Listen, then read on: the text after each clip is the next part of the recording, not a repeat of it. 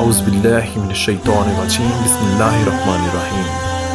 Topic of our today's discussion is that what is the order of Holy Prophet sallallahu alaihi wasallam that the person weeping up loudly. Before starting, please subscribe my channel and watch this video till the end to get complete information. One day, Holy Prophet ﷺ came to the companions and saw that Hazrat Sad was unconscious at the time. The Holy Prophet ﷺ asked, "Did their dear one die?"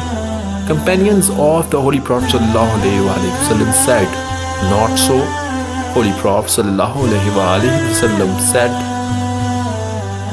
also cried and said that Allah does not punish the person who hurt their eyes and grieves in the heart.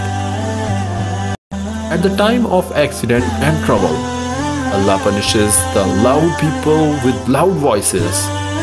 It means that at the time of trouble, always thanks for Allah, should be patient. High attitude, bad words, assault, screaming, getting rid of head, scalp will be punishable. To all of them, in the time of Jihalat, women wore a loud voices and tried to do it. Islam had not liked all those methods and advised for patience. Another hadith is available that the women who have been crying loudly when some of their dear one died, and at that day of judgment, while standing them, then they itching on their body.